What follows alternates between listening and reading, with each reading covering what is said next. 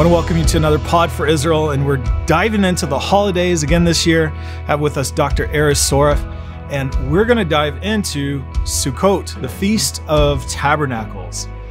So what does it mean prophetically? What does it mean in the context of the scriptures and throughout history? Again, the deeds of the father are a sign to the sons. That's a famous Jewish saying, and I think it's a truth in scripture. We see that pattern is prophecy.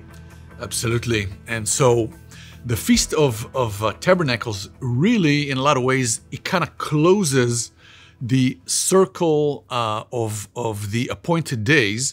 And as you said, I mean, it's very important to understand that it's appointed days. Right. So the root of the word in Hebrew of appointed is that it has a purpose. So God gives us the circle of the holy days for a purpose. And the purpose is to show us His plan of salvation.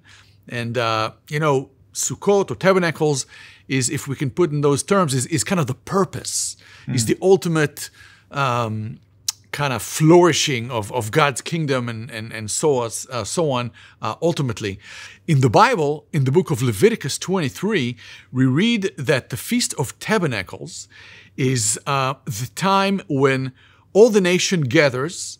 And even though they may have already built themselves homes and, they live in permanent housing, they build those shacks or temporary booths and they're going to sleep there for a week. This is the fall season in Israel, so it could be very sunny and nice, but it could also be rainy. Yeah. And the purpose, God says, is so that you be reminded of how it used to be for your forefathers as they, kind of journeyed through the wilderness. And that's kind of the housing they had. Right. And it kind of reminds us that we are pilgrims in this world. I mean, we walk through this, this world, but we're not of here. I mean, there's a bigger home, there's a kingdom we walk towards. And that's the one thing that Tabernacles is reminding us. Yeah, with a family, it's really amazing because, your kids love it. It's one of their most favorite holidays because you get to decorate the sukkah. You sleep overnight in the sukkah, which is torture for us parents. But sure, the kids love it. Yeah. But it's your rite of passage. You need to do it. And the kids just absolutely adore it because you're decorating and you get to eat inside of and share a meal. And the whole idea is you're bringing in people. That's right. It's about the ushpazin, getting the community or hosting. Right. Yeah. So that's a very big, and there's some really beautiful elements that were added through the generations. Right. And ushpazin or hosting others is a big component. So it's an opportunity to connect with the community in a wider way, not just family but also of course friends and neighbors. And the Torah actually commands you to bring in the fatherless, to bring in the stranger, the widow, the orphan.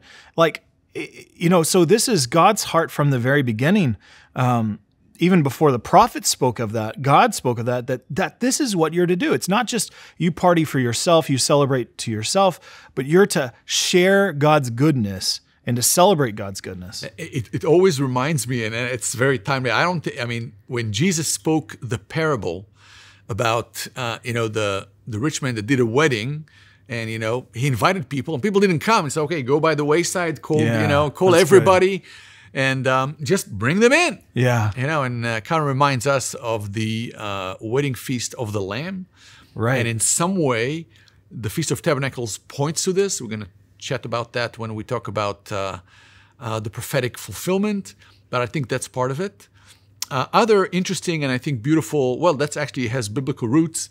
So you have the 4 species of plants that kind of remind you of the plentiful and variety actually that God is giving you in the land. So you have the citrus, you have the palm branch, the willow branch, and what was the 4th one? The myrtle? Myrtle, there we go. So, and they have different representation, in tradition and so on. But basically celebrating God's plentiful and goodness. Yeah, it's beautiful, and you shake them up and down and left and right, north, south, east, and west, praising God. And again, it's that celebration, though. The contrast is amazing. We went from Yom Kippur, and we discussed that in our last podcast. If you haven't heard that, you gotta listen to that. But you go from the contrast of this day of repentance and mourning and fasting to this incredible celebration. And so we also see this through the other writings of Ezra and Nehemiah, Yes. and I think one of the most famous, the famous Feast of Tabernacles there ever was. Right. That's right. And you see it in Nehemiah chapter 8 and then 9 also, actually, when all of the people gathered. It's really emphasized it was everyone. So kind of the unity of the people. And probably for the first time in at least 1,000 years from King Hezekiah, everybody, the whole nation celebrated the Feast of Tabernacles. Right. And the amazing thing, and I think that's the focal point, the reason they did it and the focus of the celebration was the Word of God. Yeah. And this awakening that has begun on the Day of Trumpet in the times of Nehemiah carried on to the Feast of Tabernacles when, the Word of God was the center, was the key, was the centerpiece that people gathered around, got renewed, and there was an amazing spiritual revival. Symbolically, we read that the people have met in the square before the Watergate. Right. Now, symbolically, because about 400 years after Nehemiah's time, Jesus himself, the Messiah himself, was in that very same square near the Watergate. And he shouted on the Feast of Tabernacles, "Whoever thirsts can come to me, and out of his innermost being will flow rivers of living waters." And it's not accidental that Jesus is talking about the living waters, because through the Watergate, on the seventh day, the big day, the great day of the feast, the high priest and a whole parade. A train of priests, yeah. Yeah, of priests, and behind them the people would go down with this golden cup to the Siloam Creek.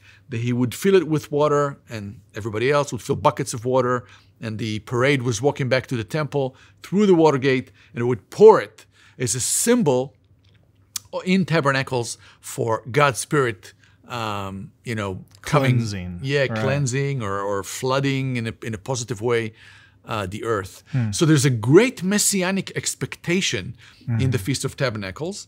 We read in the book of Zechariah, and now as we gaze to the purpose, to the fulfillment, to the prophetic fulfillment, read in Zechariah, especially 14, that it's a day where all the nations on the earth will come and will worship the God of hosts in Jerusalem. And it's amazing to read that even the covering of the heads of the horses or the pots will be considered holy unto the Lord. Yeah. Very same expression that the high priest under the Mosaic covenant had on his forehead.